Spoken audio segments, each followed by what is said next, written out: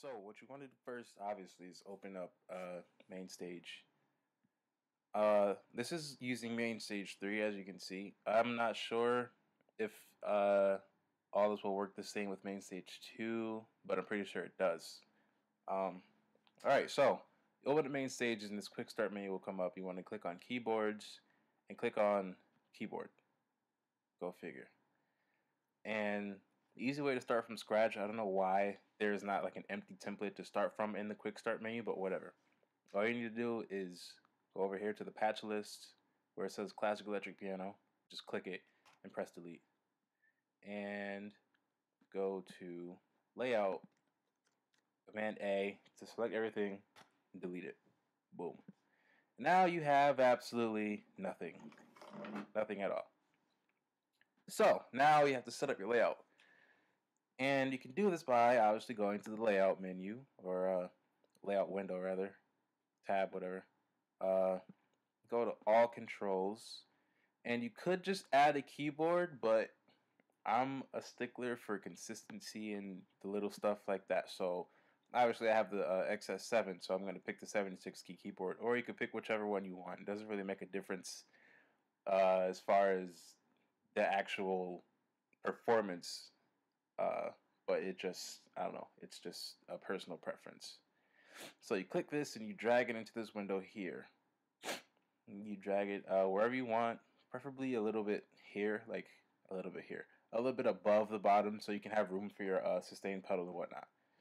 So about here is fine. Right in the center. Yeah, just click out of the keyboard and click back onto it to get rid of the stupid layers because you don't really need it. Okay, and now we can add faders. Now, I have the XS7, which has 8 faders that actually register MIDI data. It blew my mind when I set it up yesterday because I didn't think it worked because I had an ES originally, and those faders did not register any MIDI output. So I'm going to add 8 faders. Or what you could do is add 4 separate vertical faders, which would be pretty lame, but whatever. Adding my 8 vertical faders here. And as you might have seen, the faders move the pitch bend, and I'll get to that in a second because it's really weird. You could also use the round knobs or the directional knobs if you want, but I prefer using the faders because obviously the keyboard has faders and not wheels. Let's finish setting up our little layout here. Next, what you might want to have is a meter, an output meter. So you can put this wherever you want. You can put it over here. It doesn't really matter. It's just nice to have. And I like to be fancy with a VU meter. I don't know why. It's pretty. It just looks cool. Adds a lot of coolness to the already present cool. All right, enough. Okay. So I think that's. Oh, nope. I'm not done. We need a MIDI activity button. We'll just drag that here.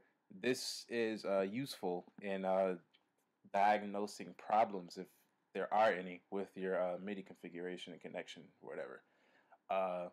It's just nice to have so you can confirm that there's actually MIDI data going through from your keyboard to MainStage or whatever.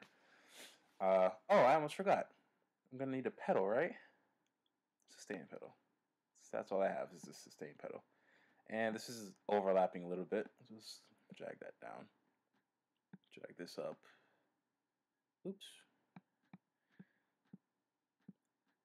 Let's bring that up there a little bit.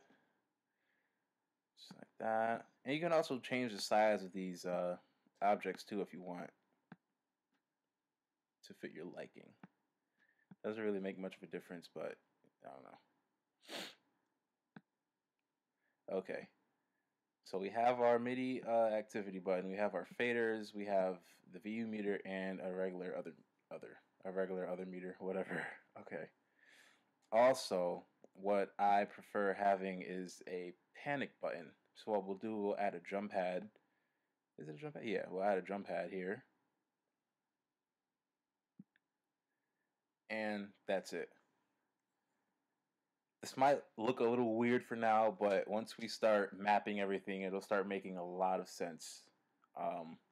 oh, you might want to have another fader, another separate fader for so we can put, actually, let's get rid of the vertical fader and put a horizontal fader here. And we'll put a separate vertical fader here. This one we'll use for our master output. Okay. Okay, so I just had to go through everything all over, well, not everything, but I just had to do something about 1,500 times to figure out how to do it right. Before you even begin to map everything, the 8 faders will not only change the level of the actual channel strip, but it'll also change the pitch bend. And I figured out how to fix this by changing the pitch bend's MIDI port to port 1, because everything else will be on port 2 once you begin assigning them. So make sure you change the pitch bend wheel MIDI port to port 1, and that'll be that. You don't have to assign it, you just have to change the channel, because by default the MIDI port, well, not the MIDI ports, but the MIDI numbers for pitch bend and modulation are they sort of match, not sort of, but they do match with what the default would be for MainStage or whatever. It's too technical to get into, but you don't have to assign it. Just change the port and you'll be great. All right, next. Now this map, this channel I already did it. But we'll do it again. Click on this channel right here. Click on assign, and you change the, you just move the fader, and then you can go along right down the well, not move with the arrow. Just going right down. Whoa. And map each channel strip, each fader rather. Boom, boom. Wow, my phone stopped recording. Whatever. Just keep on going down the strip, down the strip. Yep.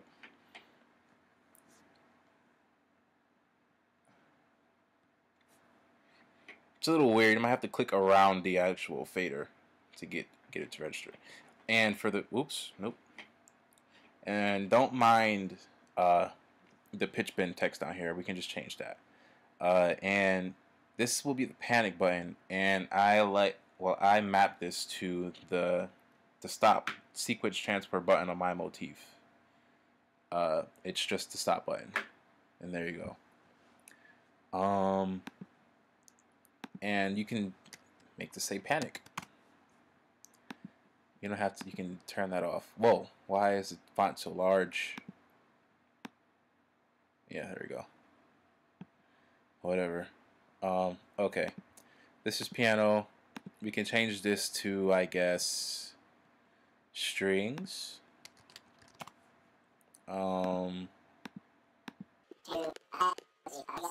And you get the gist. You could just go on down the line and do whatever you want. Oh, I forgot to map this one.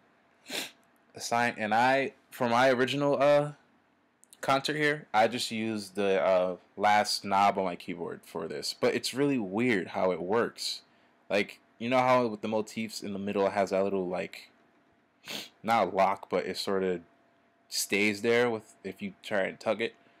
And I want that to be like 0, but I don't know how to sort of set that up. But I don't care. It works for what it is. Turn off assign. You might want to save as you go along, but I'm not going to save this because I already have my own. Now, as you can see, everything is mapped. Each of the faders and the last wheel for the master, and the panic button. Also, you want to change this to just master, I guess. Excuse me, that's not what I typed.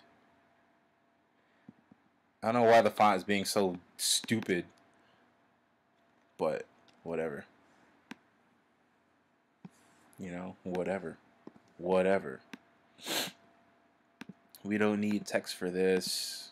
I mean, if you see red, then you know what's going on. Alright. This looks really tacky, and it didn't look like this when I did it yesterday, but I don't care. Everything's mapped. Yeah, whatever. Great. So we're done with that. Now we have to assign them to our channels or whatever.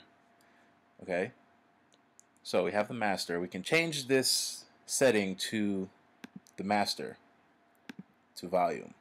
map it, and then do it all over again with the knob. And as you can see over here, it's actually changing the master output.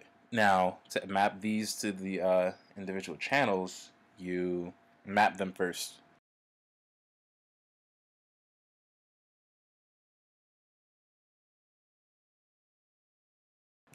Now, as you can see, I have my piano already set up, and I don't have a strings channel yet, but I already mapped the strings channel too. Let's just change this to strings. And that's that. And we'll just go on down the line, same as always. Change this to pad. And we'll change this to MKS. Come on, get out the way. Stupid thing. MKS. Just go on down the line with the mapping. Channel name, volume, map. Boom. Channel strip, corresponding channel number, name, volume, map, and map it. Just go on down the line. Also, let's get rid of this pitch bend text. It's kind of bugging me.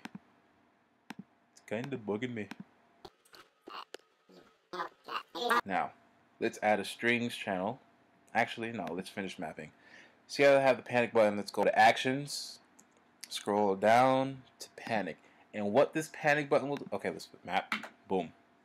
And what this panic button, well, what a panic button does, period, is it kills all current, like the current MIDI stream. Like if you're holding a note, let's see if my piano's on, actually. Yeah, my piano's on.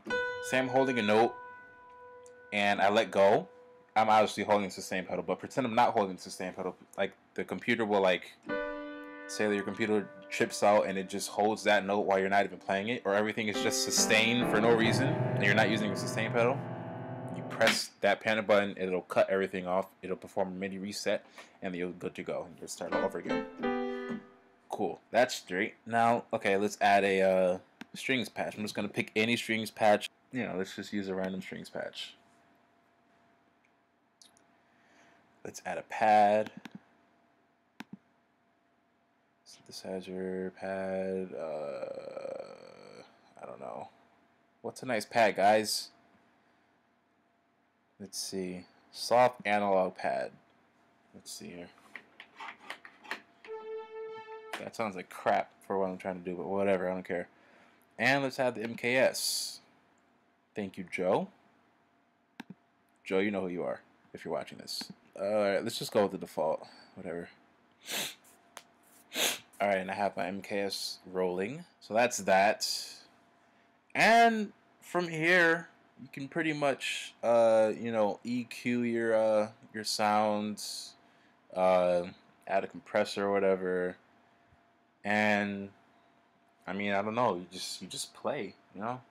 I don't really have a good stack set up because I didn't use any of my favorite sounds. I just want to show you guys the gist of how to actually do this because it's really, really weird, and I'm glad I spent the time to figure it out yesterday, and I'm still learning this program. I'm not the best, so you know, I figured I'd share what I learned with you guys. So I don't know, now that you have your stack, make sure you save. You just go through your sounds, make sure they work. That pad really sucks. And I don't know, just play. Add a little stuff to your, let's change this. Let's get rid of that stupid pad and use one of the pads in the MKS. Alright, so I changed the patch to an MKS. And they sound that much better. I'm just picking anything now so you guys can understand how to do this. You can pick your own sounds. I don't care. Alright? So, yeah. Just set up your little channels and you play. You know, it's that simple. I don't know. You just play from there. And there's some customizing you can do. Like you can... Oh, shit. I almost forgot. You definitely want to make use of your horizontal meter. Let's move this up a little bit.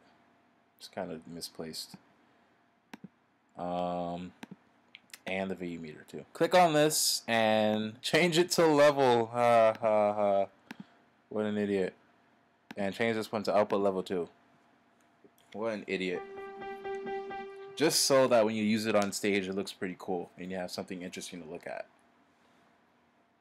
And you can go to performance mode, and there you go. You have everything minus that. I don't know. It's that easy. I don't know. Oh god, that pad, die! Yeah, that's pretty much it. Proof that it works. There is some, yeah, like I said, there's some customization you can do that I'll do in another video. That'll probably be like another 2 minutes, but it'll be a short video, and I'll just show you how you can add a background to this. I'm not sure if you can add a background to the actual quote-unquote concert, but you can definitely change the colors of these, that crap. Now my pitch bend doesn't even work. I don't even care because I hate pitch bend. Oh, I should probably remap it. And I said I wasn't. You don't need to remap it. But pitch bend map, because I hate using pitch bend. I'm not a keyboardist, yo. All right, so that's that. Yeah. Yeah. So you can change the colors of these lights and whatnot. You can change the color of what the panic button shows. You can change the color of what the MIDI input button shows. See right here. But with these, you have to do them in the layout window, and I'll get in that in another video. So let me know if this worked for you guys. Share your thoughts and your personal tips on how to do this. I'm pretty sure there's a bunch of ways to get this done, but this is just the way I see fit and how I figured out how to do it, and I figured I'd share it with you guys. So yeah, peace. Patch, a synth brass, and a really crappy synth that I have actually muted, and a synth bass in case I ever need to use it on a gig. Now see, my pitch bend is colored, the MIDI thing is colored, panic button is red, and my VU meters are, my audio meters are pretty normal. I don't know what's with me in G today.